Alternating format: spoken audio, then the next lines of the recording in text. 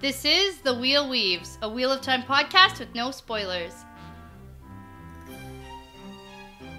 Welcome, listeners. This podcast is safe for first-time readers because it's made by a first-time reader. I'm your host, Annie, and I'm the one who's taken on the task of reading through this 15-book mega-series. I'm joined by my co-host, Brett, who's a longtime fan, and he's acting as my tour guide on this journey. Before we get into our episode today, we just want to welcome Jordan Martins to the Wheel Weaves Patreon team. We really want to thank you for your support and your generous contributions. This episode, we're going to be talking about chapters 48 and 49. Yeah, so we have the Blight and then the Dark One Stirs. Yes. So. Very exciting. And lots to cover. Yeah. And I was just excited to be able to read 2 chapters. Yeah. That's always fun for me. We're so close to the end now. Yeah. Like final stretch. Yeah, home stretch. Yeah. We're rounding third. Yeah. You're really good at sports metaphors. Other baseball terms. Yeah. Yeah. Third down and nope. 1 to go. Nope. Okay. Shoot the hoop at the buzzer. So let me kick it off with a fun fact and then we'll get into the chapters. Cool, sounds good. So today's fun fact is a question that was posed to Harriet. And someone asked her, who was Robert Jordan most like? Oh, like character-wise? Character-wise, yeah. Now, unfortunately, I'm going to give you the answer, but I'm not going to extrapolate on this. I'm going to get you to give your opinions on it. Okay. Yeah. First, do you want to take a guess what her answer was? Who was Robert Jordan most like? Yeah. I hope it's like Nynaeve. Okay. Is that your final answer? Sassy know-it-all, Robert Jordan. Yep. That's your final answer? That's my joke answer. Okay. Because I don't have a real one. Okay. I want to say Rand, because when you write a main character, you typically... Sure, can connect with that main character. Yeah. I can see that. I doubt that's what it actually is, but... Yeah, it's not Rand. Yeah. But the answer is Perrin and Matt. Oh yeah, Perrin. Yeah. So it's kind of a funny combination. Because he had a beard. He was like hairy. Sure. I mean, you could go physical characteristics with this. Right. Oh, that's not what they're talking about. Probably more like character development-wise, but... Okay, and that was Harriet's opinion. Yeah, Harriet's opinion about who Robert Jordan was most like. Okay, so it's a mixture. Marin. That's their couple name. Or Pat? No, I like Marin better. Okay. Okay, so let's get into chapter 48. The Blight. The Blight. And we have a new chapter symbol. Yeah, I call it New Spooky Tree. Okay. I called it Withered Tree. Oh. Yeah. But it's very close to the other tree with the full moon that we've seen. Except it's droopy. It's like withered. And spooky. Spooky, and there's like a drop of something hanging off one of the branches. Yeah, it's creepy. Yes.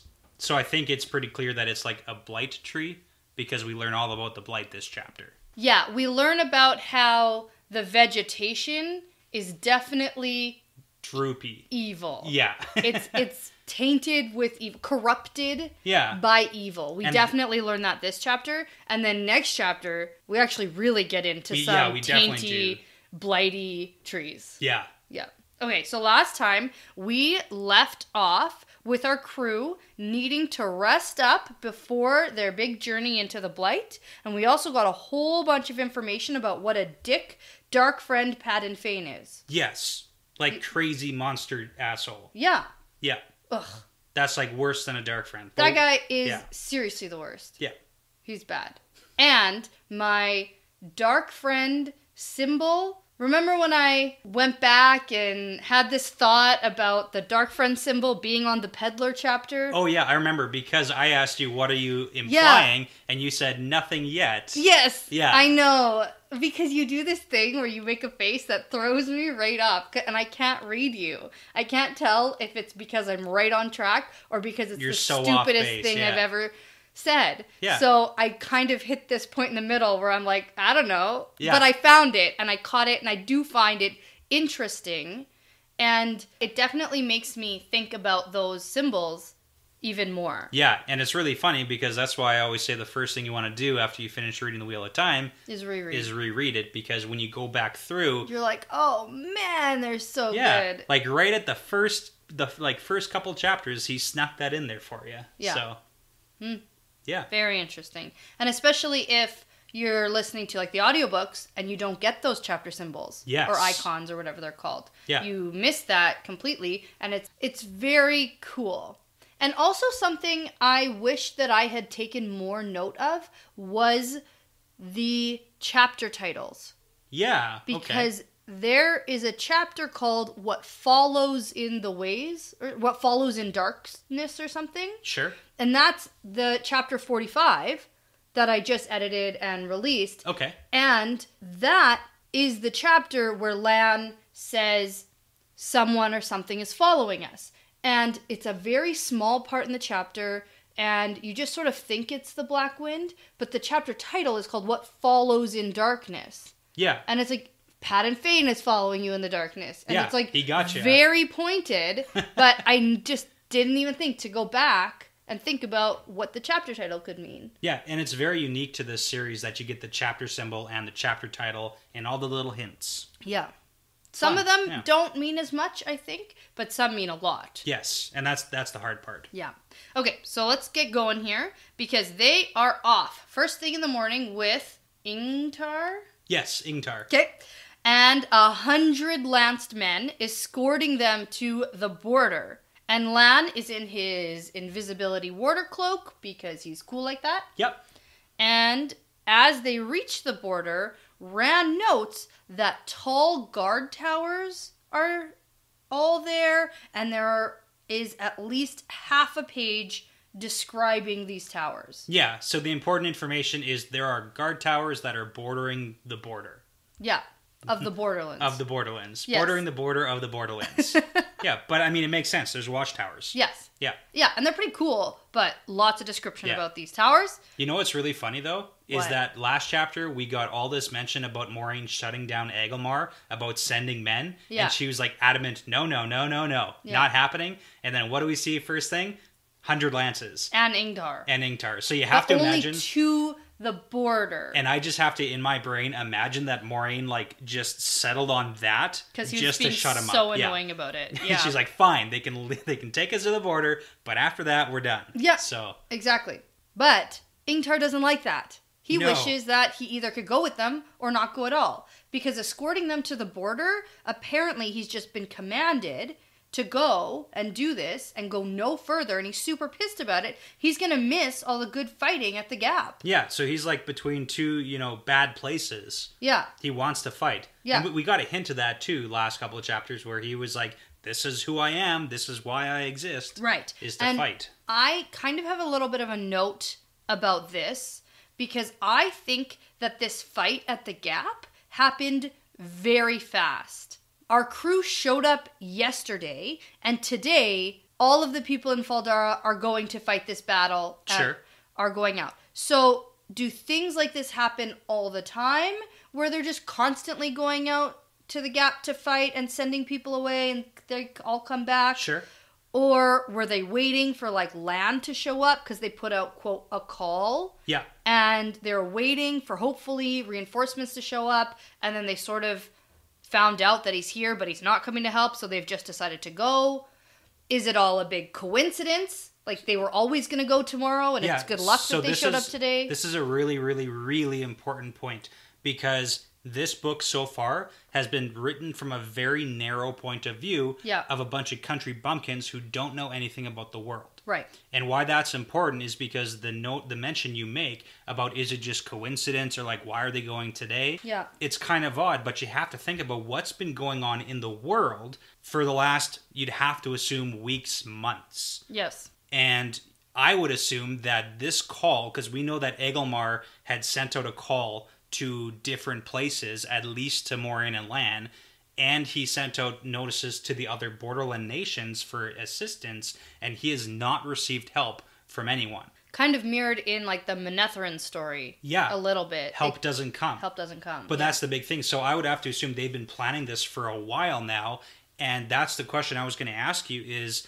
we know that the borderland nations haven't sent help because they're afraid that their nations are going to be attacked. Yeah. And everything's just going to collapse and fall. But if you assume that Agelmar and Shienar sent out, calls for help to other factions, other countries, other nations, like Tar Valon, which isn't that far away, why has no one shown up? They seem so excited that Lan is here. Yeah. Like, I would have to assume that Shinar called for help from Tar Valon, and no one from Tar Valon's shown up either. Well, they're busy. Sure. With the false dragon and everything. That's true. They got other things to worry about than, like, the world falling or the borderlands falling. Yeah, but if you think about that, like, the one nation of Borderland falling, because Egelmar is adamant that they are outnumbered 10-1. Yes. They're going to lose. They're evacuating the city. Like, this seems like Shinar is going to fall. Yeah. Well, it's very reminiscent of what's actually happening in our world. Yeah, it's a sheltered universe they all live in. Yeah, and... You know, we are fortunate enough to live in a place where we don't see war. That's true. And stuff, right? We hear about it, but we read about it. We go along with our lives, and we don't, necessarily take it as seriously as we could or should. And I'm sure this happened, or maybe Robert Jordan even felt this going, because he fought in a war and came back and probably interacted with people who didn't take it very seriously, and we're so far removed, it's not a reality for us. Well, and that's exactly it, right? Maybe that's the issue with the rest of the world. It's a reality for the people who live in the Borderlands and Shinar, but for everybody else, it's like, wow, they always ask for help. They're fine. Like people in Camelin, right? People further south who don't even think Trollocs and Fades exist. Like, they're so far removed. Yeah. So, it's just, it kind of ties into the whole picture that, yes, we've seen a very narrow point of view of the world, because it's just from mostly Rand's perspective. Yeah. But what's actually happening in the world is so much more severe than what we've seen. I think that their decision to leave, first thing tomorrow, I think that happened because Lan and Moraine showed up and aren't going to help them. Yeah, so they assume that no help is coming. That's what anyone. I think. So, I don't think it's a complete coincidence that they show up today and tomorrow they were planning on leaving anyway. I think they were waiting and hoping, and maybe they had like a timeline or a deadline and were like, okay, if we don't hear by now, we'll leave. But then this really confirms it, them showing up. So and they're not coming to help. And they're all ready to go. Yeah. It's not like they're not ready to fight whenever, so it was probably like, well, no help's coming. If we were going to get help from anyone, it was these guys, and they're not here, so let's just go. Yeah, no, I agree. They could have waited for Ingtar, in my opinion, because he is going to ride back as hard as he can from there. But also Ingtar might be a little bit of a complainy pants here. Right, well, where I'm going to go where I'm allowed to fight. Yeah, he's a little bit dramatic here. Yes, but he's mad. Like, this is like everything he knows and everything he wants to do, and he's following orders, but he's mad about it. Yeah, complainy pants. Yeah. But hopefully, maybe he will make it in time to fight any Trollocs. Yeah, and it's like, yeah, man, you're going to make it at some point. Yeah, and Nynaeve just sort of wants to know why he's so eager to fight, and he just says, like, it's a different way of life. It's what he's been trained to do. It's what he does. Yeah. We get a bit of a flashback here next to what happened this morning when they were leaving. So, when they went to take off, Faldara's gates opened at dawn, with Lord Egelmar leading all the soldiers and the fighters to the east and then eventually north. Yep. Some other people will also join them from other nations. Not other nations, other cities within Shinar. Okay. So it's like they're doing a big snake to collect all the troops, and then they're heading to Tarwin's Gotcha. Gap. Okay, that makes sense. And then all the farmers and townspeople head south to Fal Moran, the capital. Yep. And our crew headed out the Malkier gate. And a handful of soldiers and older men stay behind because Fal Dara will never fall undefended. Yeah, so they just want to leave a sprinkling of soldiers just so that it's not completely empty. Right. So that was a quick flashback because now we're back to our crew. And we're back. Yep.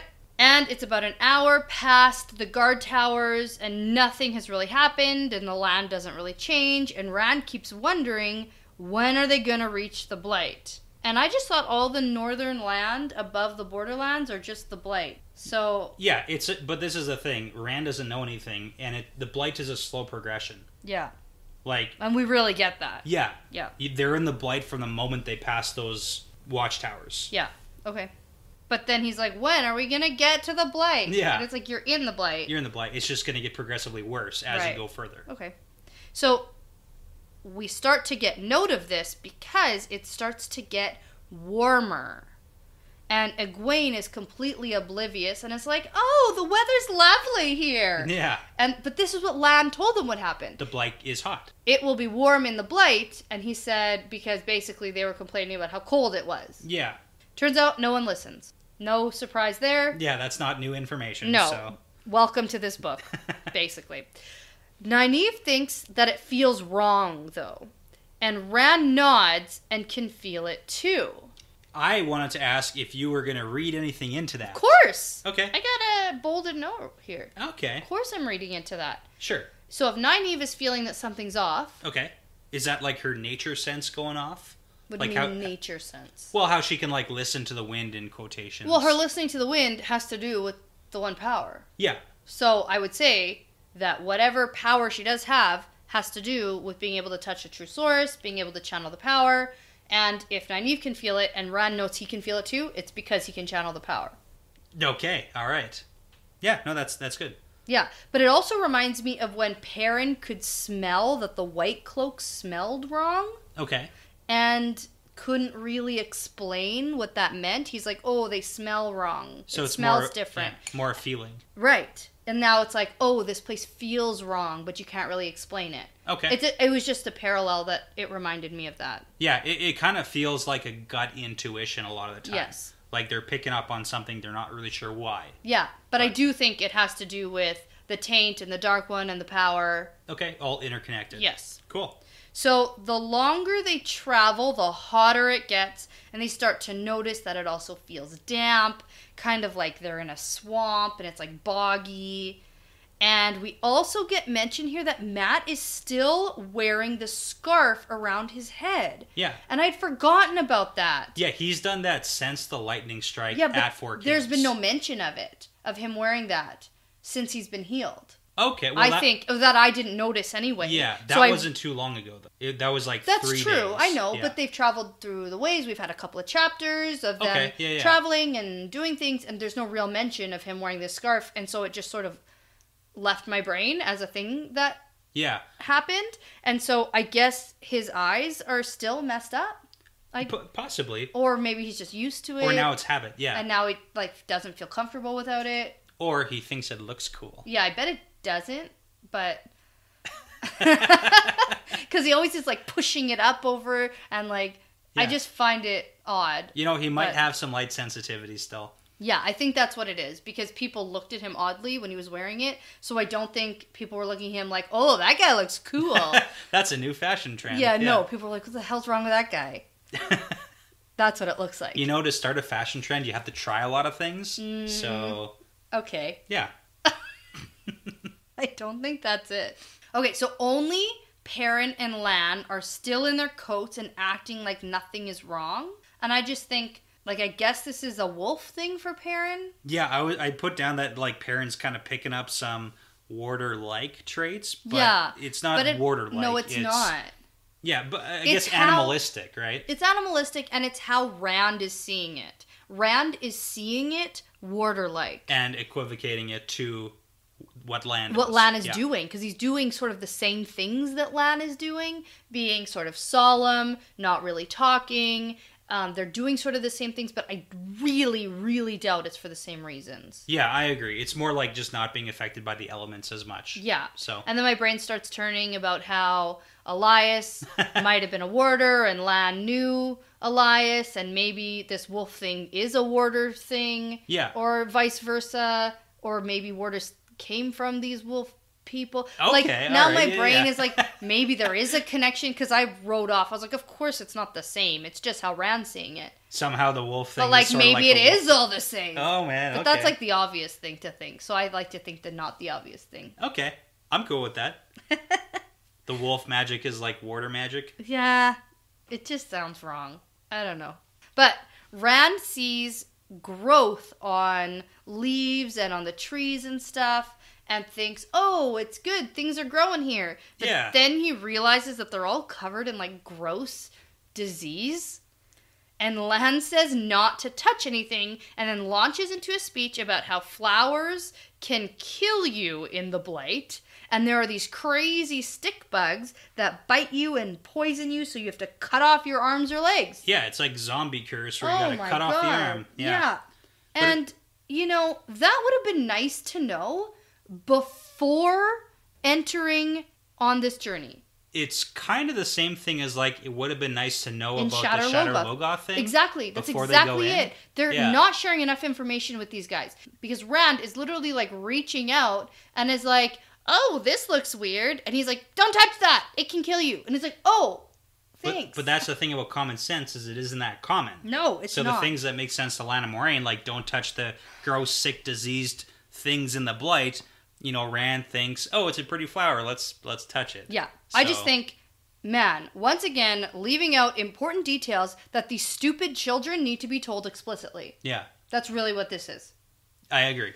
And I did tell you at the very beginning that one of my things about Moraine is I do think that one of her faults is she doesn't share information. No. Yeah. And I think Lana's safety officer should have been on this one, telling them what to expect in the Blight. Should have been. Didn't. But he is now.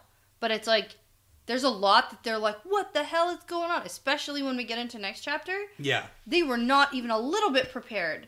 And maybe that was the point, to like have them go in a little bit naive. But this just sounds dangerous. It sounds dangerous. From a safety perspective, if you tell everyone everything ahead of time, would it make them more reluctant to even go in the first place? Well, they have to go. They don't have a choice. So we know that they don't have a choice, but even things like Shatter Logoth, would the people have put up more of a fight about entering the city had they known the real true risks? Might have. They might have put up more of a fight. Yeah. I think Moraine has enough influence to say, too bad, we're going in. This is our only chance. Yeah. But they would have been less likely to go off exploring on their own, picking up more cursed daggers. Right. Okay. So it would have been better. The story would be less interesting, though.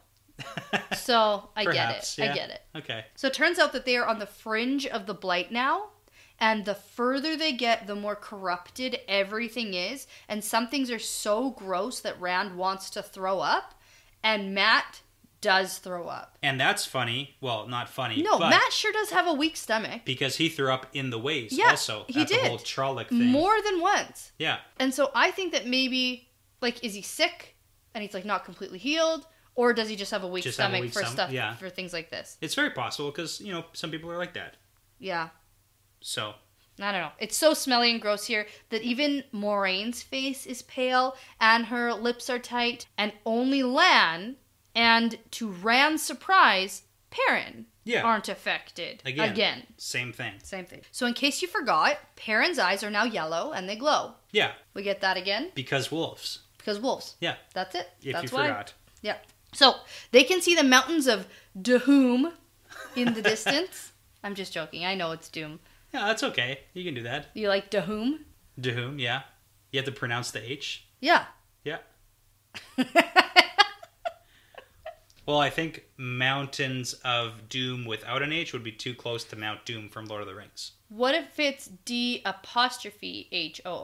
Then that would for sure be Doom. That's right? even further, yeah. Well, maybe. I don't know. Doom. Less scary, I think. Less threatening. Maybe. So there's the Mountains of Doom, which are similar to what you said?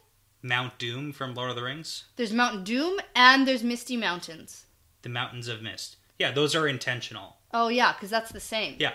That's not different at all. No, that's totally intentional, too. Okay. That's like a big head nod to Tolkien. Yes. Yeah. Okay. We've covered that before. Yeah, I know, but now I'm getting refreshers. You know that I don't remember everything you've ever said, right? I didn't know that, and I am shocked and surprised now. And appalled. Yes. Okay, so anyways, they can see the Mountains of Doom in the distance, but Lan says they can't reach it by nightfall, and it's dangerous to travel at night. And then Moraine says, I know a good place to camp in, and Lan seems less than thrilled, but agrees. Yeah. So, Moraine says the eye of the world is beyond the high passes. Or at least that's where it was the last time she found it. Yep. And it's better to cross the mountains in full daylight at noon when the Dark One's powers in the world are weakest. Yeah, and that's a very common fantasy trope where it's like when sun's at the highest peak, obviously the Dark Lord has less power. Right. Now, a couple things. Yep. Number one, I don't like when Moiraine says noon. I wish that she said midday. Okay. That Why would don't you like noon? I think midday goes more with the tone of the language in this book. Okay. You know, like at midday. It sounds better to me. I'm going to have to do some research on where noon and midday came from. Yeah. I've been trying in my life to change noon to midday. How's that going? Not well. People aren't receptive to it. Okay. Turns out. Yeah. But if it's midnight, you know, it should be midday. I like that better. The next fun fact, I'll do a thing about noon and midday and where the words came from. Okay. Cool. Write that down. Because you tend to forget things that you say you're going to do in our episodes. I remember everything I always say always. I am shocked and appalled. Okay. Other things, aside from this noon business, I wonder why Moiraine had to go look for the Eye of the World before. That is a good question. Because it seems like a difficult task. Yeah. Do you have any speculation? Do you have any, ideas? Well, obviously, there was some need, because you only find the Green Man if there's a need for you to find the Green Man. Unless you're an Ogier, in which case he's like, yeah, come on by. Yeah, he just wants to hang out and sing songs with trees. Yeah. Also next chapter. But we have heard that the Ogier elders have all visited the Green Man. They've all seen the Green Man. Yeah. And that's cool. But for humans, there really seems to be some kind of need. Yeah. So in the past, something has happened where it was important to see the Eye of the World. And what was that reason? Probably something to do with the Dark One. Okay. I just want to know if you have any crazy ideas or theories. I mean, this is your chance, right? Mm-hmm. Well, there's a reason Moiraine is taking this Eye of the World thing so seriously. The minute she heard the Eye of the World mentioned in Caemlyn, they had to go there. Yeah. There was no playing around. There was no let's stop in Tarvalin. There was no anything. It was like, this is dire, we need to go. Yeah. So whatever happened before has given her the experience to know that this is something serious. It's the fact also that she clearly knows what the Eye of the World is. Yes. Also that. So I just think... Okay. Something to do with the Dark One? Yeah. I want to hear that story. Okay. That's all. And I bet I will. Maybe you will. I bet I will. Maybe you won't. No, I will. Okay. Yep. And then the other thing I want to note about just the powers in this world, sort of the Dark One and his forces are less strong at midday. Yeah. I mean, it's a good kind of thing to note. Kind of like a vampire. Yeah. Stronger at night, can't be out during the day, that kind of stuff. Well, it's the light versus the shadow, right? Yeah, the shadow. And at high There's noon... no shadow Exactly. Yeah. at midday. Yeah. Okay. I like that. That's good. Yeah. I got it now in my brain. Okay. So, Egwene pipes up with her questioning. She wants to know if the Eye of the World always sort of moves around. Yeah, because we know that you can't find it twice, and if you can't find it twice... That means it's not always in the same place. Yeah. And Loyal answers, the Green Man seems to be found where he is needed, but it has always been in the high passes. And they are haunted by creatures of the Dark One too. And I just think, oh, good. So you really gotta, make your way through this terrible terribleness. Yeah. To find the Green Man. Yeah. Which apparently all the Ogiers had no problem doing. Well, they seem to be in tune with nature, right? Yeah. So maybe they have some sort of... system. Yeah. That Loyal doesn't know or have. That's true. But he also is way too young. I was going to say, he's too young to even be, knowing about this stuff. So maybe, the elders know a bunch of stuff. Yeah, probably way more. They've got, a secret handshake or something you got to do with a tree. Yeah. And then the Green Man's like, hey. Yeah. Here I am. I like that idea. It's a good one. A bunch of description here about the Blight. Yep. Turns up. And... Oh, did you know the Blight is bad? Oh. Yeah. I found that out. And gross. There are icky looking lakes and stuff everywhere. And so they come up to a place with a bunch of jagged topped hills. And then for a moment, the sun catches the tops and Rand sees that they are actually broken remnants of 7 towers. Boom. Ooh. Makes sense why Lan didn't want to come here. And Moraine said it was a good omen. Yeah. To camp there. Just to rub it in Lan's face. Yeah, maybe. A little bit. Yeah. That's kind of what it seems like. Yeah. But Nynaeve's complaining. What else is new? She wants to camp down by the lakes where it might be cooler because they aren't used to this warmth at all. Like, they are struggling. And cue the giant sea monster in the lake. Right, but first Matt says he wants to stick his head in the lake.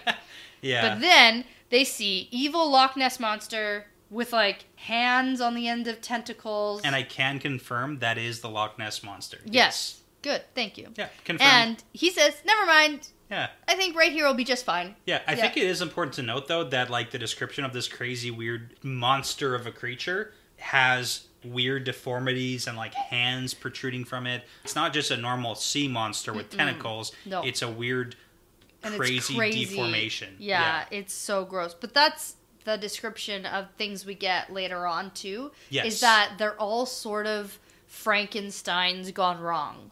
Yeah. That's what it seems like. Yeah, absolutely.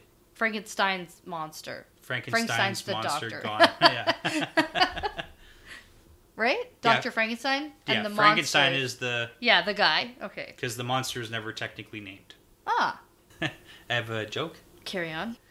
Frankenstein enters a bodybuilding competition. Yeah. And finds out that he's read the rules incorrectly. Yeah, it's a good one. Bodybuilding. It's okay. It's not more of a Halloween-y joke. Yeah, that's true. Well, to be fair, it's not like Frankenstein was a Halloween book. No, monsters are for Halloween, though. Yeah.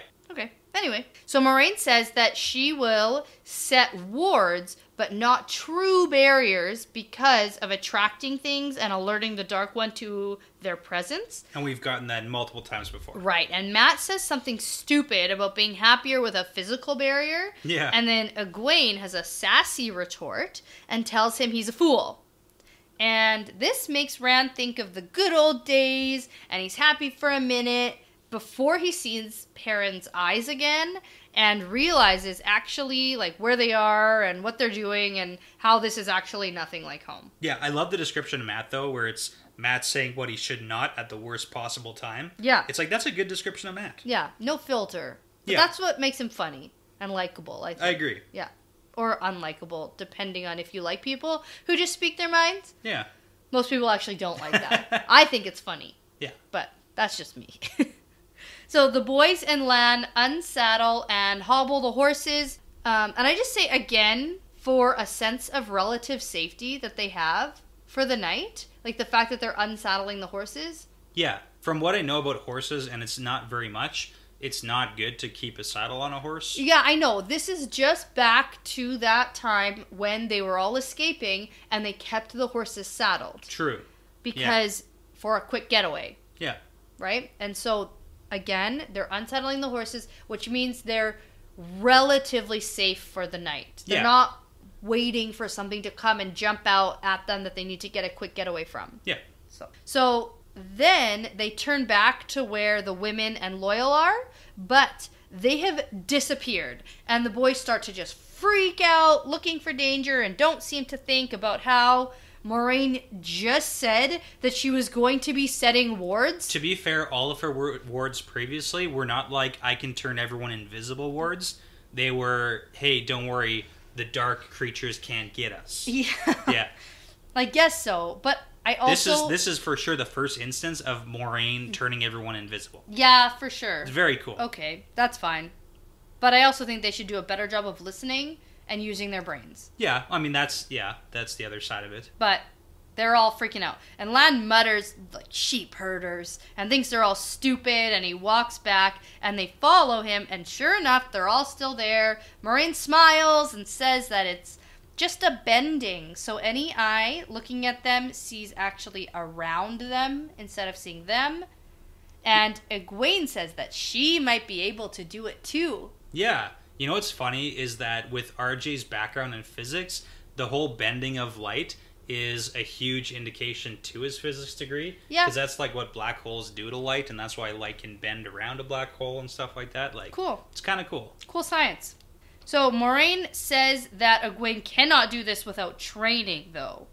And Perrin snorts, and Rand is uncomfortable that Egwene might have already been trying to use the power. Oh my god. Well, and they had that whole deal with Perrin and Egwene originally when she was trying to light that but Rand bonfire. wasn't there. Rand hasn't seen any of that. Yeah. Rand doesn't know. So... But that's like Perrin snorting. Yeah, it is, actually. And so Nynaeve carefully says that she will be going with Egwene to Tar Valon when she goes. And I went, oh, okay then. Yeah, like sure. It was your decision all along. Like Egwene needs the company there. Like it's totally for Egwene and not for her. Not because she wants to totally learn how to do this. No. And Moiraine just says, perhaps that would be for the best, wisdom. Yeah. And Egwene is so happy and says that Rand will have to come too. And maybe the others too. Always an afterthought. But Perrin shrugs and Matt gives a non-committal grunt. Yeah, no one really says anything about, let's do that. Right. And then Rand thinks that her eyes have never been so big and bright before. More like pools that he could lose himself in. But a man could drown in those eyes and be happy doing it. And I went, he's like a smitten kitten. A little bit, yeah. It's cute. But Rand says, there's going to be nothing for me to do there. There's no sheep in Tar Valon, and all I know how to do is herd sheep. Yeah. Well, it's kind of funny, too, that you mentioned about Rand being smitten, but it's also kind of like he's having some dirty thoughts about Egwene. Yeah. Because that's why he's embarrassed and clears his throat. And he changes the subject. So a little bit. You have to think this little conservative boy. Yeah. He's like, oh no, don't think that way. Yeah. I just thought I thought it was more like he wants to just be with her and marry her and love her. Okay. No.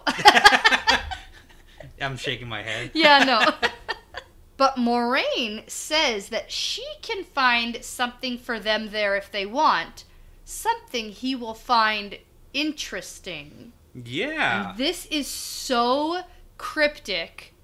I wonder what she actually means and how much does she actually know about Rand. So, do you think that Moraine's plan is still to go to Tar Valon after this whole, Eye of the World business is done? Do you think that's still on her radar? I think it will depend on what they find out with this whole Eye of the World stuff. Okay. Because she knows that the Dark One, for some reason, wants these 3 boys.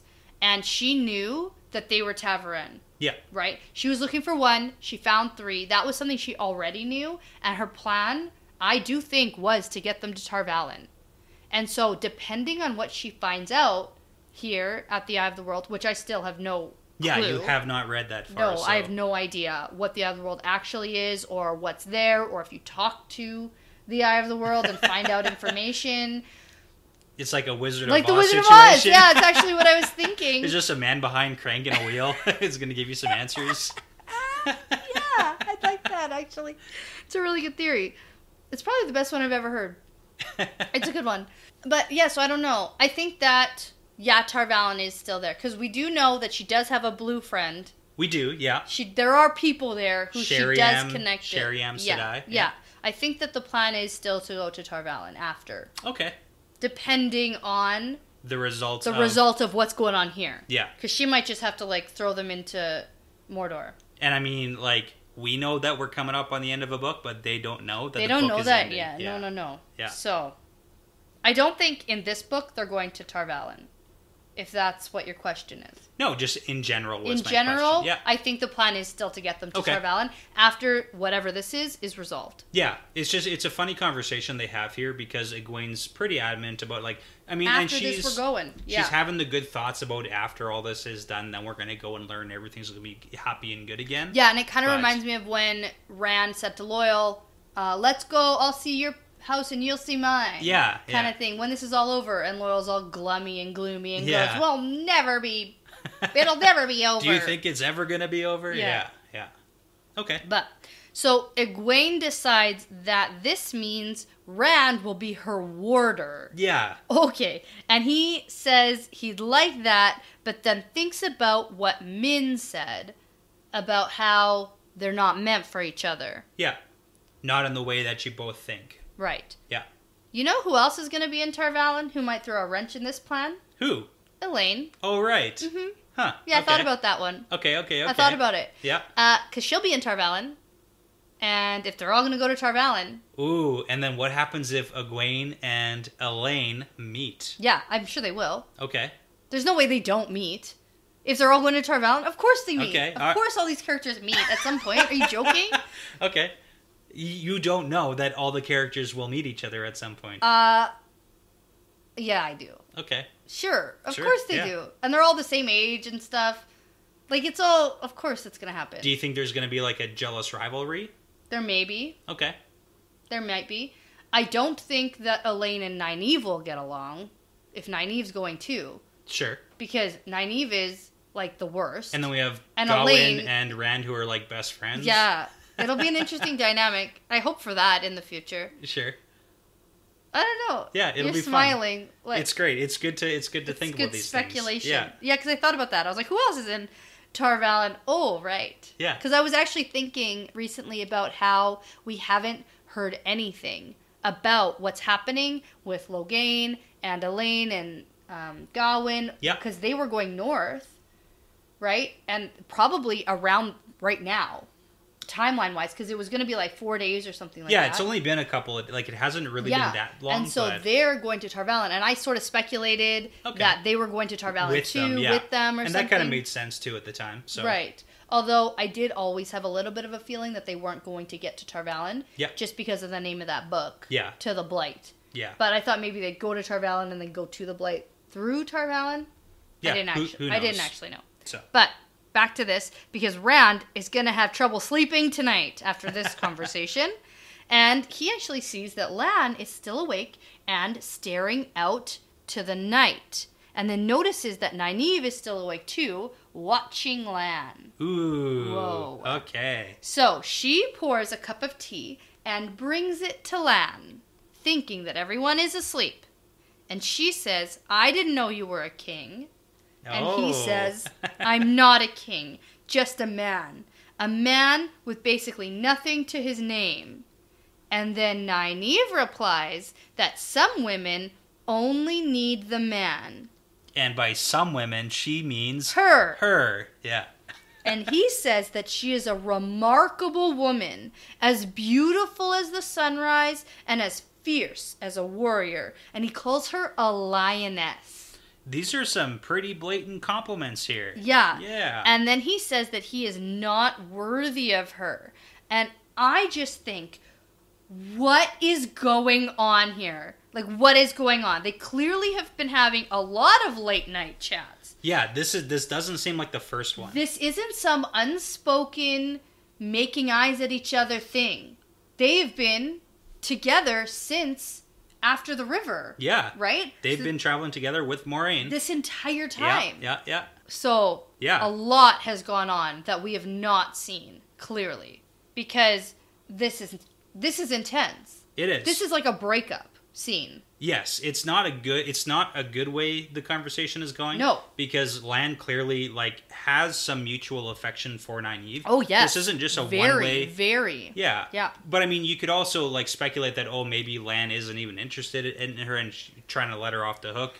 But no, I don't think that. I never thought that. But okay. Yes, you could speculate. Yeah, it's just because there's a lot of stuff that we don't see. No, I thought from the minute he met her, he was impressed with her as a woman and therefore attracted to her. And that kind of brings back to when he compliments her, tracking skills. And yes. Those little tidbits of information that when we first read them, right. they don't seem like very much. Well, and then that whole thing where he wants to go back to find her and Moiraine gets mad at him. Because he almost doesn't listen to her. So. It's clearly mutual, but...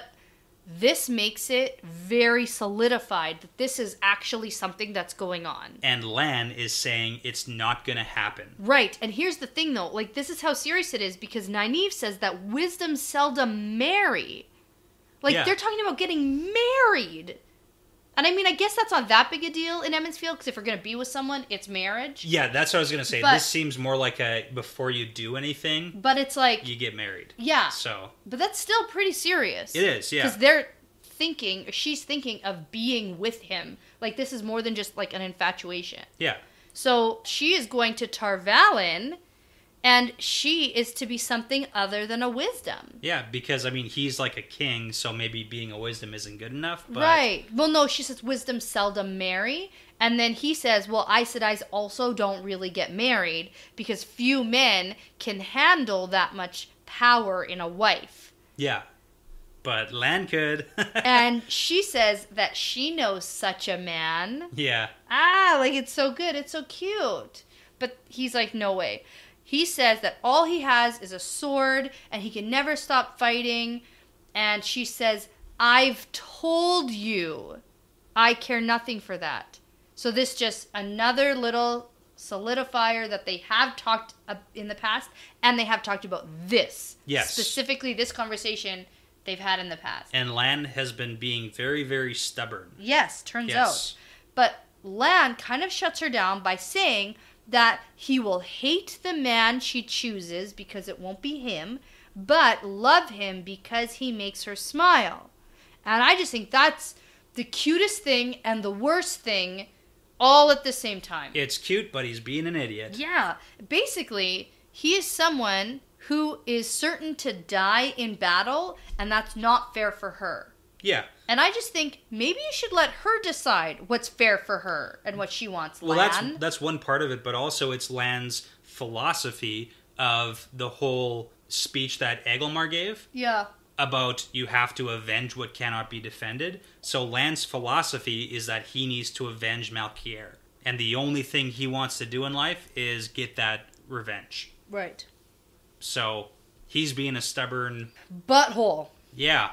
Yeah. I think that's the best way to describe him right now. Yeah. Well, and clearly he has feelings for her, and she has feelings for him. And I don't know if it's his sort of self-esteem. Like, he just thinks that what he can offer her isn't good enough. Because just himself and his love or whatever isn't enough. Especially in this world where you marry for land. You marry because your parents set it up. You marry because whatever. You marry for royalty or you marry for power. So do you think that it's just this? Or do you think there's some outside influence from Moiraine, like telling him you can't marry her? Yeah. Do you think that's part of it? Oh, yeah. And Mama says no. And Lan's using the whole, I don't have any land or whatever you want to call it. I think that's part of it. I think he's serious about that. Like, you deserve more. Do you think than Moiraine what I has can give influence you. in this decision? 100%. Oh, yes. You think she does? Oh, yeah. And we got that when Lan tried to leave and was a little bit defiant. Yeah. And Moiraine was pissed about it. Like, put him back in place. Yeah. Yeah.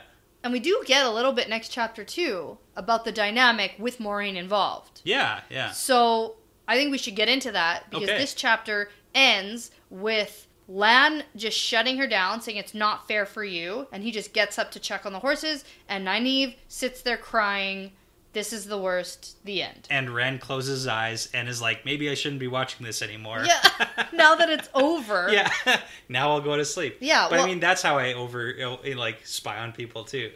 Oh yeah? How many people you spy on? All the time. All the time. Yeah. By pretending to sleep. Those midnight conversations. Yeah. Yeah. Okay. Well, chapter 49.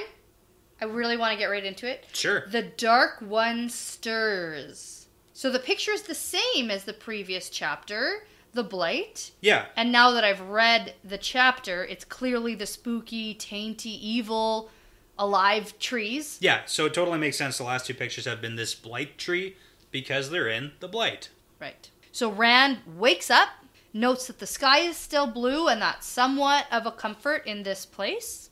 He thinks about the conversation he overheard last night and sees Nynaeve's red-rimmed eyes and notes she clearly didn't get any sleep. Yeah. And Egwene goes over to have a chat with Nynaeve, like a little girl talk. So, and that kind of just draws to the fact that Egwene and Nynaeve have had conversations about Lan. Yes. And Nynaeve and Lan have had conversations. And yeah, because Egwene clearly knows what's going on, and she's all mad at Lan out of, like, solidarity. Well, she Egwene probably... at him. They probably had a conversation with Nynaeve talking to Lan last night. Yeah. And Egwene's coming over to find out how it went. Maybe. Yeah. Okay. Which would make sense why there's like a bit of a back and forth. Nynaeve like tries to laugh it off, maybe saying, it didn't go well, but whatever. I don't need no Lan in my life. So. Yeah, And then Rand thinks that Lan doesn't seem to notice. But you know what, Rand? Yeah. Lan notices all. Well, he notices that he's not noticing the same way he's not noticing the 7 broken towers of his old home. Yes. So Lan's just like in the... I kind of feel bad for Lan a little bit. Yeah. He's not accepting the love. I don't think he thinks he's worthy of love. I think that's really what it comes down to. He doesn't think he's good enough for it. He thinks that he has other things to worry about in his life, and he's not good enough for her. He's not worthy of it, and she'd be better off without him. Yeah. I can see him as the kind of guy who'd be like, they're just feelings. I can bottle them up and push them down. I'm a tough warder. Yeah. I'm a tough freaking uncrowned king. Hey, just bury your feelings until you die. Right. Yeah. Sounds good to me. Easy. Yeah. So, they're all getting ready to go, and Moraine does a thing. She stands still with her eyes closed, basically like not even breathing, and Nynaeve and Egwene are the only ones who seem to react. So what do you think's happening here? Some kind of power. Okay. Manipulating. And why are Egwene and Nynaeve reacting? Because they can feel the power. Okay. I don't know. Yeah, no, that's all I got for you. That's just what I want to see. It's relatively straightforward. She's clearing out the wards. Yeah, she's clearly doing something with channeling. She's like making the wards... She's making the wards disappear. Disperse. Yeah. Go away. Yeah.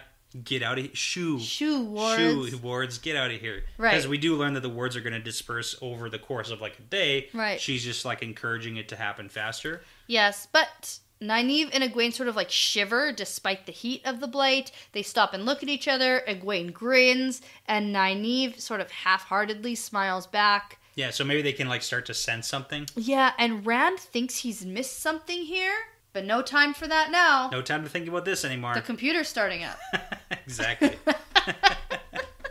Yeah, but I mean, it makes sense. The 3 women who can channel, Maureen's doing some channeling, so Egwene and Nynaeve, who are like new to channeling, probably picking something up now. Yeah, and Nynaeve's like upset that she can feel it. Yeah. And Egwene's happy she can feel it. Yeah, and that kind of falls in line with their... Yeah. I got something for you here, though. Oh, sure. Okay. Mat demands... Ah, you noticed that. Okay. What are we waiting for? Yes. And I write, uh-oh, the return of Cursed Mat. Possibly. Returning. Slow returning. Well, we know that healing was only going to last a little while. Yes, and it will happen again if he doesn't get fixed in Tar Valon. That's true. This sounds like sort of how it happened in the beginning. They were originally supposed to go directly to Tar Valon, and now they're not. And you alerted me to this whole Mat demanding things. I did, a long time ago. So Mat demanded again, and he hasn't in a while, and now he's demanding. Good. So. I mean, not good, bad.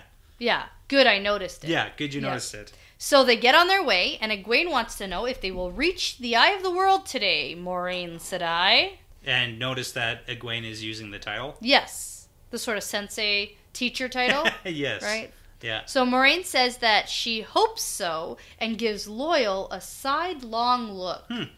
Like she's like, I know the Green Man will find you. Yeah. That's basically what she's counting on. I mean, she's got a lot of, tools on her side. Yeah, but the Green Man senses need, and there can be no greater need than ours.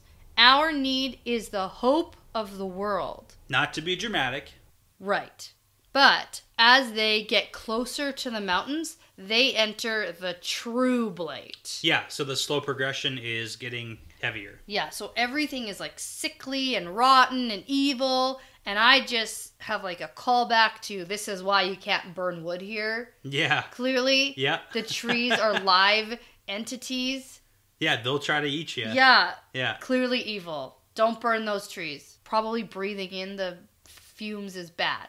Yeah, and it would probably attract a lot of attention and... Oh yeah, that too. Yeah. So Moraine warns about the trees wanting to grab them, but says that her presence protects them.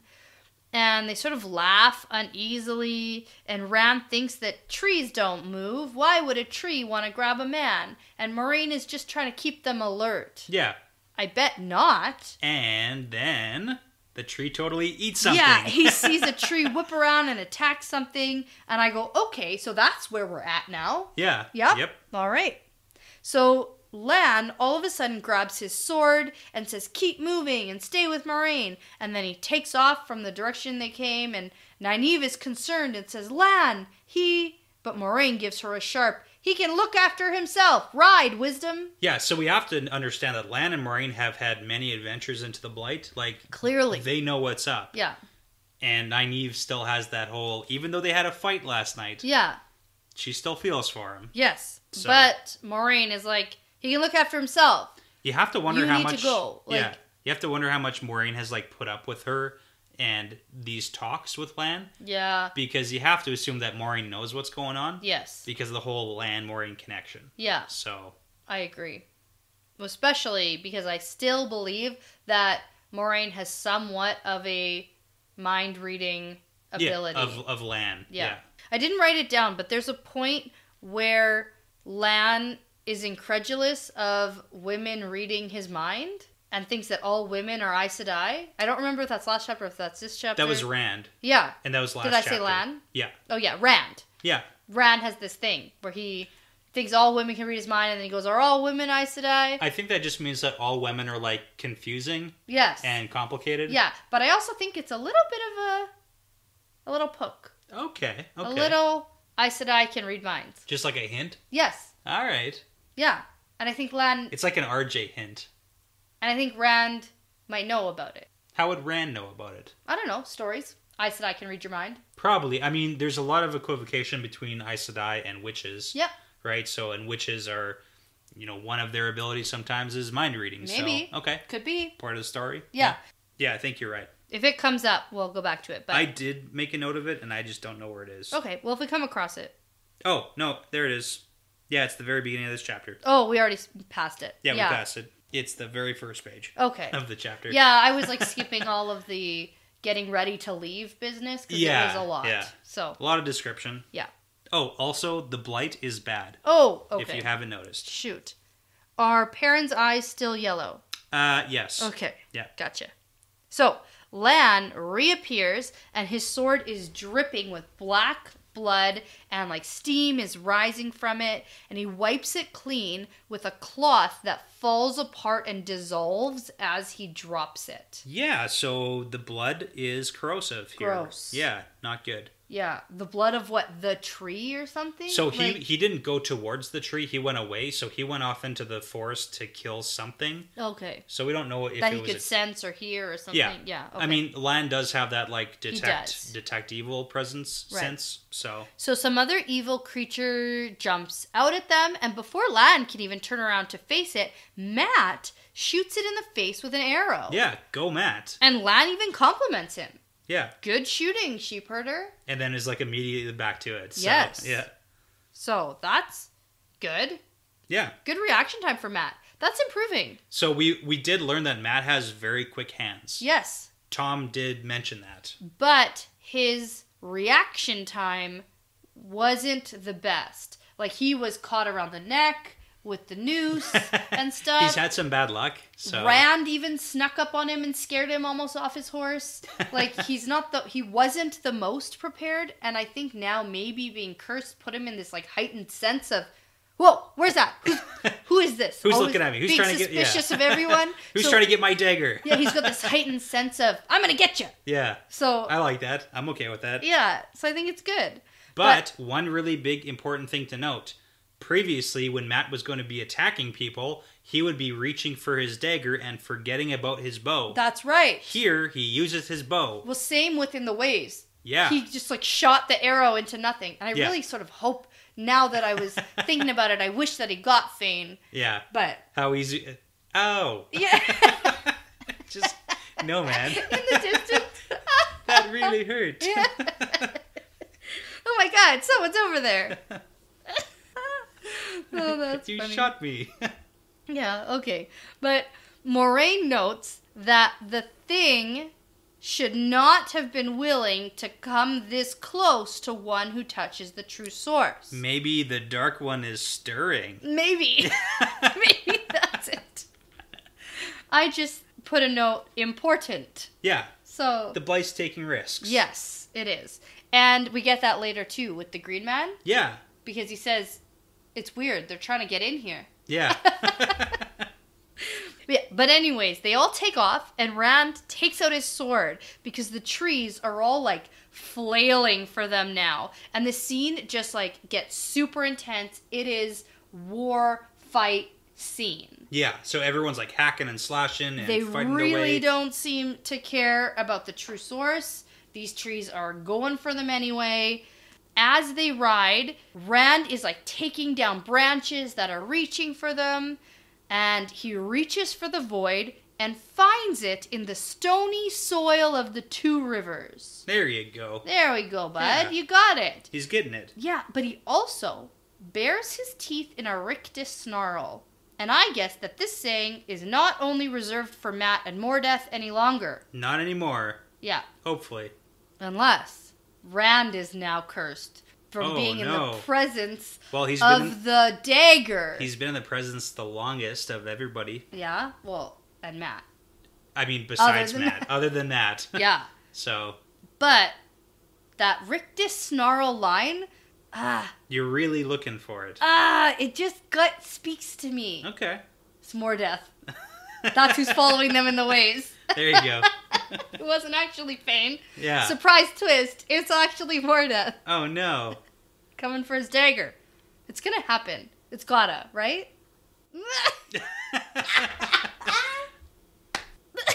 No? Nothing? Not even words? I'm not gonna say anything. That means I'm on the right track.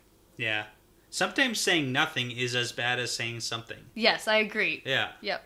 I decline to answer. Yeah, that means I'm right. Yeah. Like, if you won't say anything, I think that means that I'm totally right about this. What's the legal thing? I don't recall. The legal... You just, like, it's an out for everything? Oh, I don't recall. Because your memory's so bad. What a lot of politicians do. Oh, I don't recall.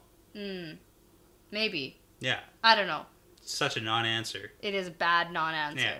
We know you recall. But sometimes your non-answer gives me all the answers I need. Yeah, sometimes. Sometimes. Yeah.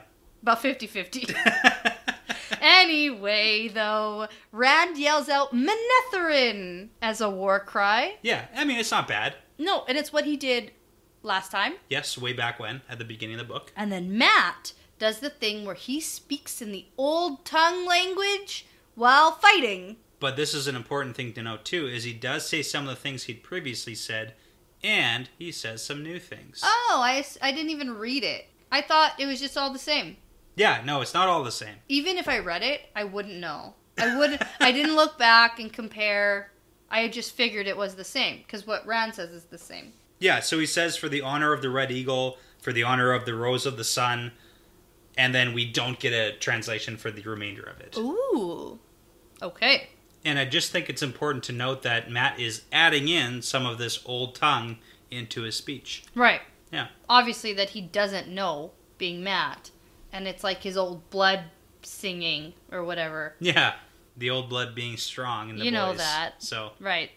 So, at this point, Perrin is using his axe against everything, and the flailing trees are actually shying away from Perrin, and shying away from his fierce golden eyes as much as they are shying away from the axe. Yeah. So, another interesting point, just about Perrin's eyes are different. It's almost as if there's good hunting along the Blight. And it's almost like the things in the Blight Yep. don't want to be near whatever Perrin is. Yeah, they like recognize it. Yes. Okay, Moraine is also shooting like fireballs at everything, which she doesn't really like to do. And Lan is in and out of the trees fighting and reporting back. Yeah, it's kind of cool that Lan is like heading off, fighting a bunch of stuff, getting injured. Yeah. Probably being a little bit, reckless to kill more stuff. Yeah. And then coming back for Moraine to heal him and then going back out. Yeah. So. Well, and with Moraine shooting fireballs and healing him and stuff, she says that she is lighting a signal fire for the Dark One to know. And that's really important because we've heard that before. Yes. Balzamon said that to Rand. Sometimes you light signal fires. Yes. And other times you.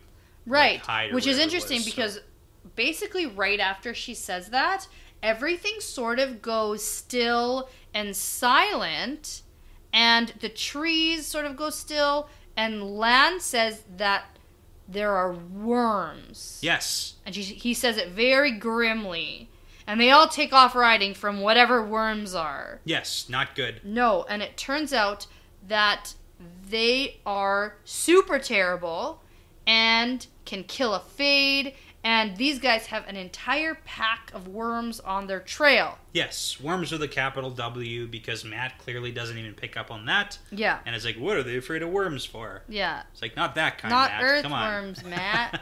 Like, you know where you are, yeah, right? Like, pay attention. But it is important to note that it's kind of like there's always a bigger fish. Yeah. Where there's something in the Blight that'll eat the monsters that even the monsters are afraid of. Right, but they ride hard for the mountains because the worms apparently are afraid of whatever is in the mountains. Yeah, so it's like maybe we can avoid the bigger monster. So there's worse stuff waiting for them there. Yeah. So they can hear the worm pack getting closer, and Lan announces that they aren't going to make it, and he goes to turn back to fight them, and Nynaeve yells, "No!" Yeah, Lan's basically thinking he's going to go... Yeah. Sacrifice himself to save the group. But Moraine says, "Be quiet, girl!" But then tells Lan that even he cannot stop a worm pack, and she says that she will not have it. She will need him for the eye of the world. Yeah, it's like, don't go kill yourself over this. Yeah. Think it through a little bit. But they're basically fucked. Yeah, like, from what it sounds like, yeah. There's a worm pack on them. They're not going to outrun them. If Lan can't go back and sacrifice himself, like, what's going to happen? The arrows won't work. They don't really feel pain. They have to just be cut up into pieces. Yeah. And then Rand starts to feel a tightness in his shoulders, and his whole chest feels tight, like he can hardly breathe.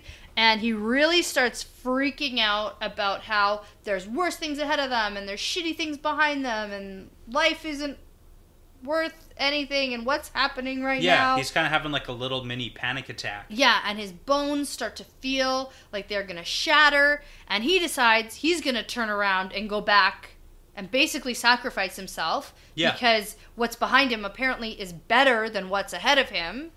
And he doesn't want to, like, you know, have Egwene die because of him, so... Right, and I think, oh boy, here we go. So this is an important Another sentence. Yes. Rand channeling event. Yeah, it seems that way. Because it's been a while since we've had one, and I've been looking out for this. So this is the important thing, too, to note, because we've gotten that progression of closer and closer channeling events, where there's supposed to be some moment where if he doesn't figure things out, he's going to, like, start that counter that kills him. Right. And we don't really know where he's at in that cycle, if no, that's and how I don't it works. even... At this point, reading the book, it is still very, very unclear. Like, it is still hidden in the writing that these are even happening. Yes. It is not even explicitly stated. It is still speculation on my end that Rand can channel. Yes. It hasn't even been talked about. The only thing we're doing is like putting together events from what we've heard Moraine I'm logicking out the puzzle. Yeah, that's what I'm doing. I'm using logic to just sort of figure this stuff out from what's in the writing. Yeah. So at this point, this whole counter and countdown from when the channeling event and the reaction to the channeling event happen are getting closer together. But the only thing we know specifically that actually happens is from what happens for women. Yes. Is it different for men? Is it the same? What's going on? And this is clearly, to me, something happening. It's very similar to the other things that have happened with Rand, where he gets a feeling, a physical feeling in his body before something happens. And it's almost like a life or death situation he's put in. Exactly. So the last one that happened was in the cellar in Four Kings with Goad. Yes. And the lightning strike. Yeah. Right? So that's the last time we got Rand having these feelings and then something remarkable happening. Yeah. Basically. Yeah.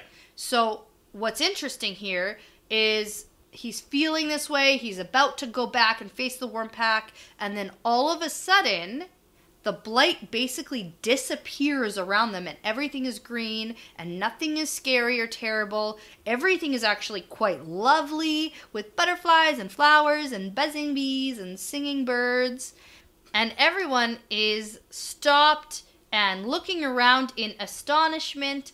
Moraine says that they have reached safety. Hey! And listen about what I thought originally when I read this.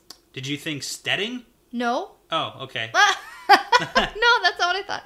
I thought, oh man, I was looking forward to what was going to happen with Rand's channeling episode. Oh. I wanted to go see him channel. And it's just coincidence they ran into the Green Man.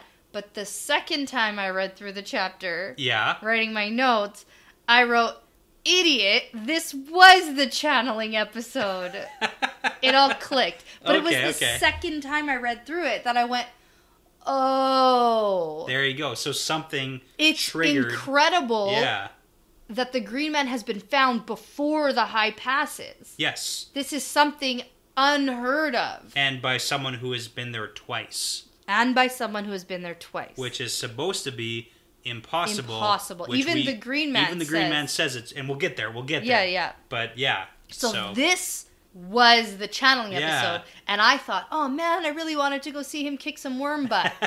Like that's really what I thought, and I was like, oh, I guess this is just coincidence. Chop up some worms with the power or something. So no. Okay. Yeah. Danielle. When you said the first thing you thought was like a place, it was because that was what Perrin thought when he entered the steading. It was like, oh, safety. Yeah. Right? So, or Elias said that we've reached safety.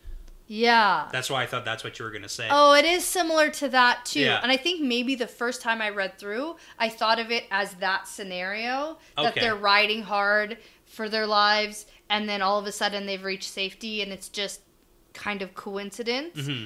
That Rand was about to have this channeling episode, and then he doesn't. But no, he does. Okay. I think it's pretty clear now, especially from this read and us talking about it, that this was the life or death situation. They needed this now more than anything, and it's pretty remarkable that this has happened. Yes. So that's what this seems to be, anyway. Yeah, I definitely agree. Okay, so this is the Green Man's place. And the eye of the world is here. Yes, and we know that they are, in a sense, one and the same. Right. But different. Different. So, nothing of the Blight can enter here. Which is also interesting, because if the eye of the world is here... Yeah. How would the Dark One enter the Green Man's place to blind the eye of the world? Good question. Right. Thank you. Because... it sounds like the Dark One is pushing in, and even things like the trees, which should have left Moraine alone. Yeah. The Blight is trying harder. Yeah, really hard. Okay. Yeah, well, they have a plan, right? Clearly.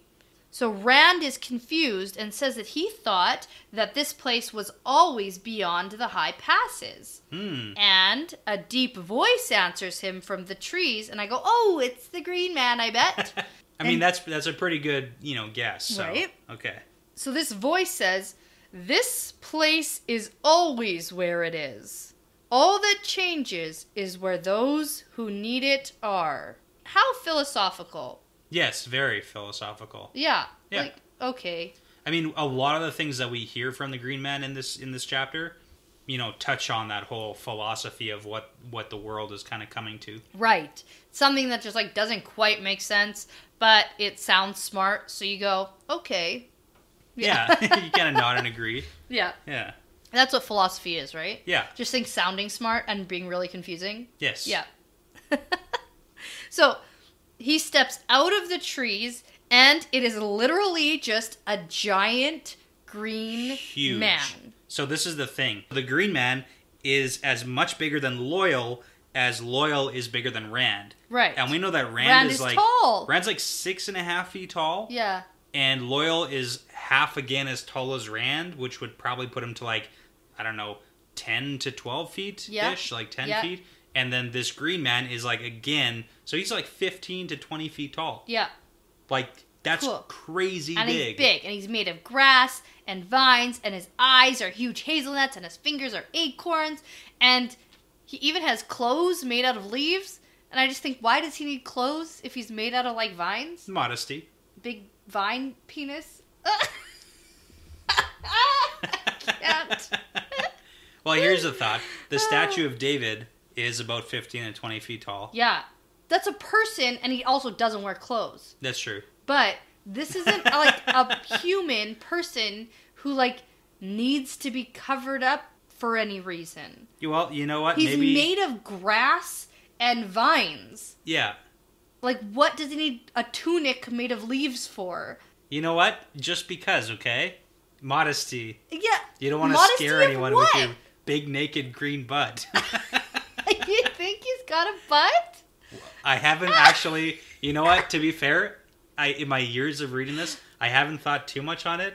You know, my goal in reading these books is to getting you to look at new perspectives. And for one, why does the Green Man wear a tunic made of leaves? And more importantly, does the Green Man have a butt? And a penis. That's what I want to know. All right. We're kind of assuming he's a man. Well, he's the Green Man. That's what people call him. Is there a Green Woman? Maybe. Do you think that he has a name? No. That's not the Green Man. No, I don't. Because in the next sort of bit, Egwene says, "Oh, the Green Man." And he says, "Of course I am. Who else would be here?" Okay. Like, I think that's his name. It's his title and his name all in one. Okay. But there's an interesting part about his description that I want to touch on. Because he seems to have this huge scar on his face. Yes. And I'm interested in that story. A deep fissure ran up his cheek and temple across the top of his head. Yeah. And it's not like a scar like a typical human would have, but it is a scar where he's all green, and this is sort of like wilty brown. Yes. Where like things won't grow again. Mm-hmm. So that's kind of cool. And I'm interested in that story. Okay. About... Do you have any speculation right now? Well, the thing is, he's wary of people. Sure. And people are aggressive. He likes Ogier because they're pretty well behaved. That's a good way. Ogier, from what I understand, are pretty calm, thoughtful, aren't prone to violence. Are totally in touch with nature, right. Which the Green Man is. I would say that probably something happened with humans, which makes the Green Man tentative to want to see humans. So here's some speculation, too. We know that the Green Man is the protector of... the Eye of the World. The Eye of the World. Yeah. So, some stuff probably happened. Okay. Some good stuff that I'm interested to hear about. All right. So yeah, Egwene says the obvious, and this is where the Green Man looks to Loyal and says, "It's good to see you, little brother." And that title, Little Brother, so is... cute. Yeah. It's so cute. I love it. But it also kind of it suggests the relationship. Yeah. It infers family. Yeah. And in the past, many of you came to visit, but few of recent days. And Loyal says, "You honor me, Tree Brother." Tree Brother. So nice. Yeah. Which, and again, is kind of like suggesting so cute. That. Yeah. And he puts his giant arm around Loyal, making him look like a boy, because that's how tall he is. He's gigantic. And he says, "There is no honoring here. We will sing together and keep the longing at bay."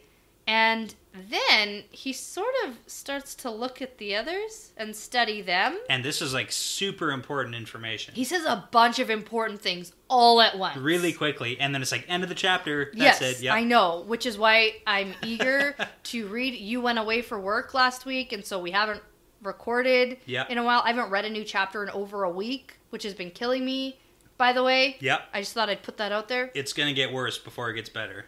I know, because there are literally 4 chapters. Yeah. After this one, we're going to have to just do it all. Yeah. Oh, we're going to be so busy. Use your sick days. Yeah.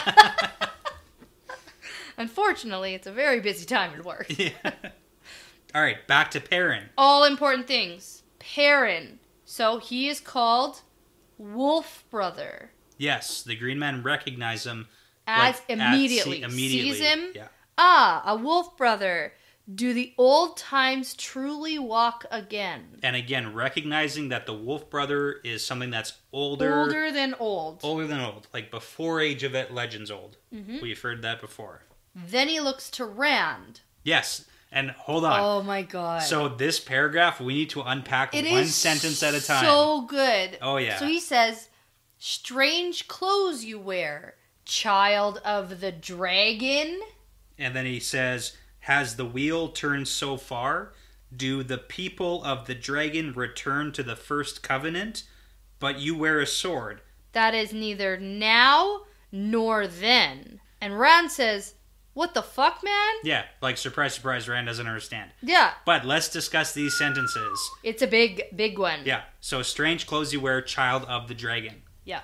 We have heard, and again, tying that to do the people of the dragon, we've heard this phrase, people of the dragon, before. Yeah, they're the followers of the dragon. They're the followers of the dragon. And in these day and ages, yep. This day and age, the people of the dragon are followers of people who call themselves dragon. Yes. So in this day and age, it's a very negative thing to be people of the dragon, because basically you're following the dark one, because everyone thinks that the dragon is the dark one, and no, they're different, no, they're the same, and keep in mind evil. Keep in mind the prophecy that says that, and this is why Logain called his army the people of the dragon, because bring them to Tyr, because the people of the dragon will take stone Tyr. That's not a stone, blah blah blah. Right?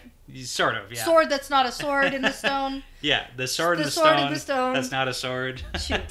Yeah. All of that. The second part about has the wheel turned so far. So again, that just comes down to the ages of this green man has been around for ages and ages and ages. A long time. Ages. To the fact that he knows the old times and the Wolf brothers. And he gets it all. Yeah. And then the next one. So when it says, do the people of the dragon return to the first covenant? Well, it just kind of... I think that he's referring to the clothes that Rand is wearing. So Rand is wearing sort of commoner, peasant, farmer clothes. So here's a question. Do you remember the second covenant? So we've heard of a second covenant. Okay. We haven't heard of the first covenant yet. Okay. When did we hear? Remind me. It was back in the history lessons about what happened in the world. Okay. So after the breaking of the world, there was the second covenant that was formed, which was a allegiance between nations, including Manetheren, to like the 10 nations of the world. Oh yeah, gathered together And in the Tyr was one of them, right? Yeah, there was like Tyr, Manetheren, and a couple others, like 8 others basically. I think it says there's 10 nations, but they all joined together to fight off the Dark One after the world had broken. So that was the second covenant, and now he says, are the people of the dragon returning to the first covenant? Like, because the wheel is turning and we've gotten to like the first age or something again? Like, I don't know. I don't understand what any of this means. So if we know that the second covenant happened about 3,000 years ago, after the world broke, the first covenant would have happened probably during the Age of Legends. Yeah. So the people of the dragon have been around since. Yes. The breaking, like before then. Yeah. I'm just thinking of the whole cyclical nature of time. Yeah. Where ages come and go and come to pass, or whatever the saying is. Okay. It's like the so first age comes around again. Yeah. That's what I thought of when I read Return to the First Covenant. I guess in my brain I thought Return to the First Age. Gotcha. Kind of thing. So in my first reader brain, which I think sometimes you fail to understand. Yeah, I know. So, I have no idea what this means. And that's the point. I'm not supposed to get this.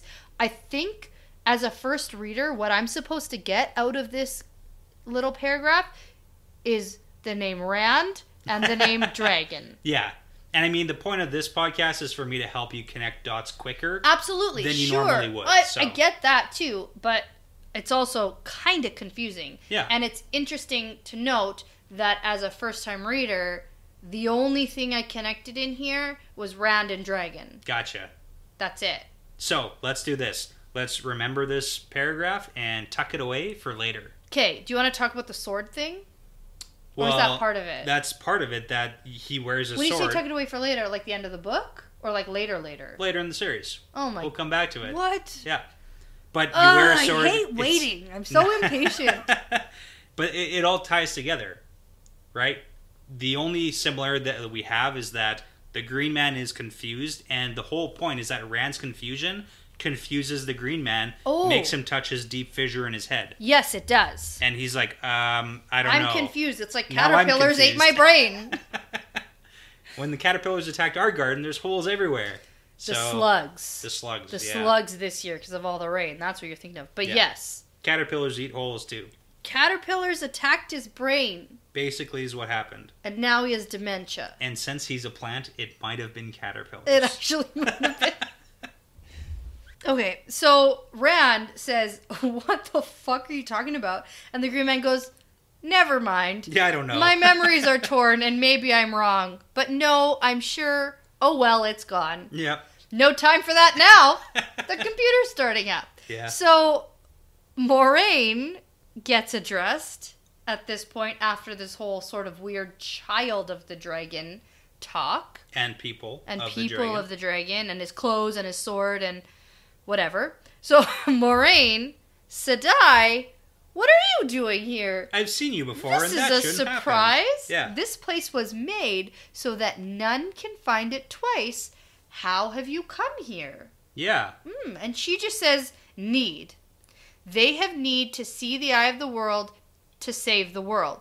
But I think we're getting a glimpse of Moraine understanding more about Rand. Okay, go on. Maybe I said that wrong, because I think that Moraine has always sort of known about Rand. Yes, okay. And I think that she's careful about what she says and how she says it and who she says it to. Yeah. And the fact that... Like when she said to Agelmar, there's a couple of the boys who have the old blood. Yeah.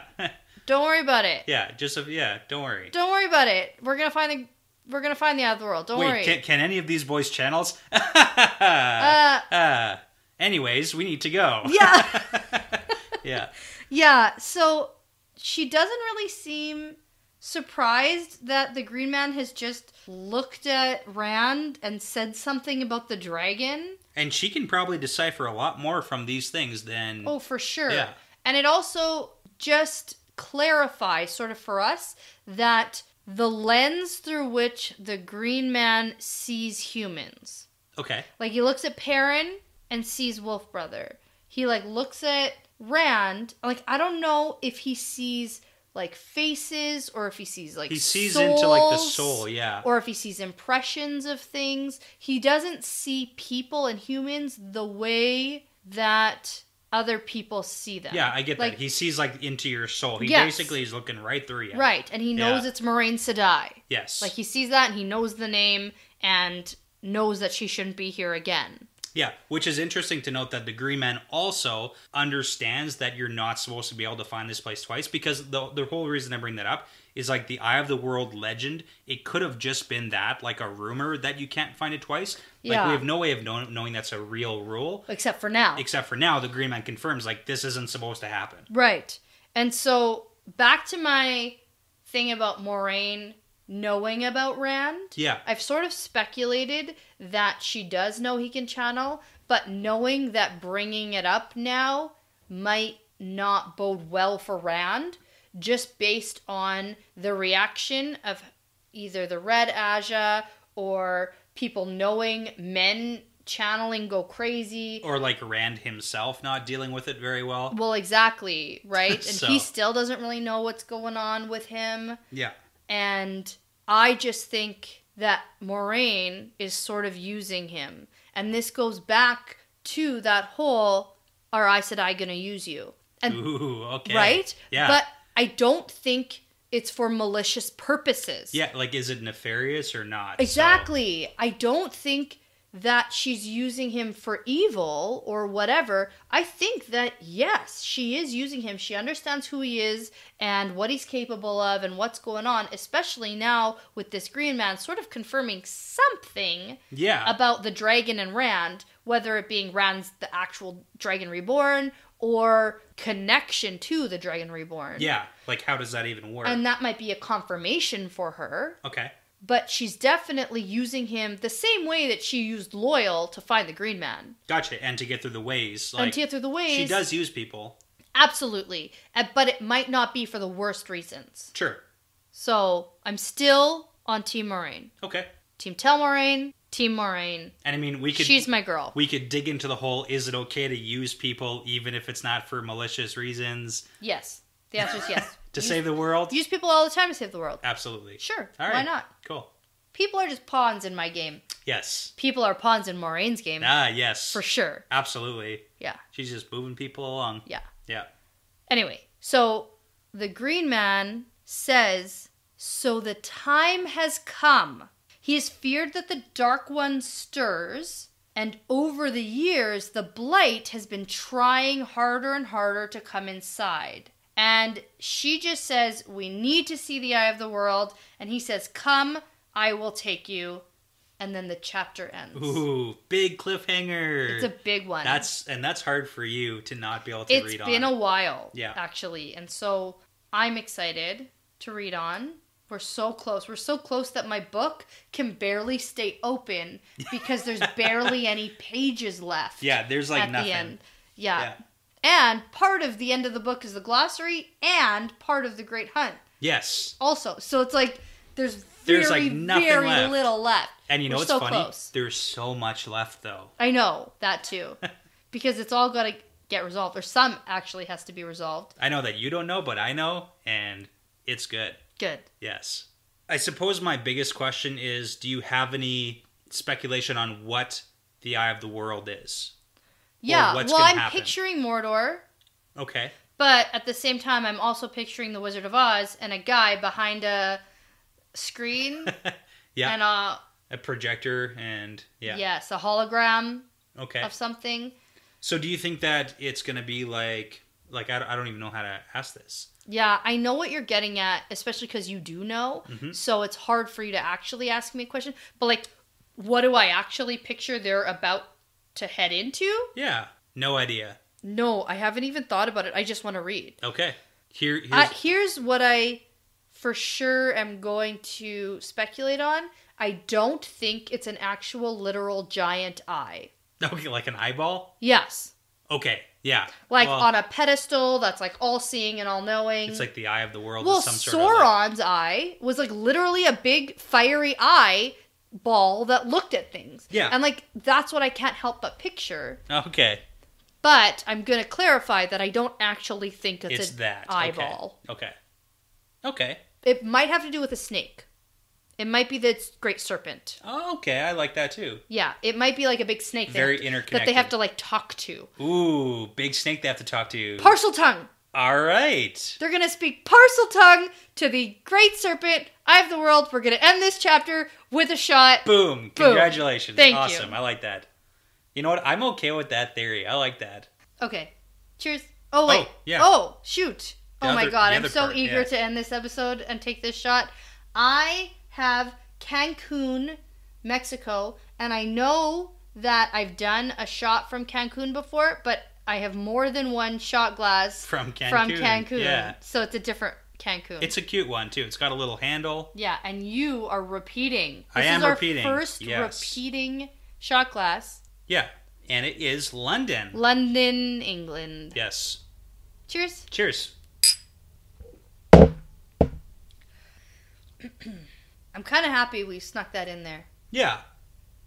Because, you know, this is part of the pattern now. Yeah, it's part of the pattern.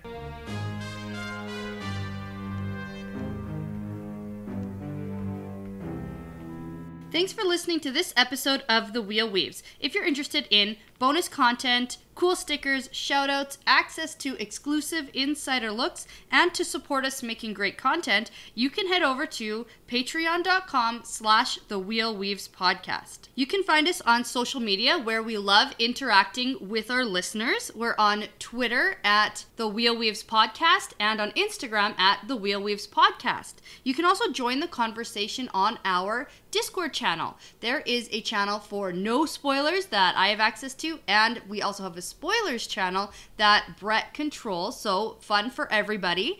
There will be a link on Twitter and also over on our Patreon page. You can check that out. Please feel free to rate, comment, and subscribe. This really does make a huge difference. Plus, if you want to tell a friend about us, maybe someone who is just getting into the book series for the first time, or other longtime fans who you think would enjoy us, word of mouth is the best way for us to reach new listeners, and we would take it as a really huge compliment.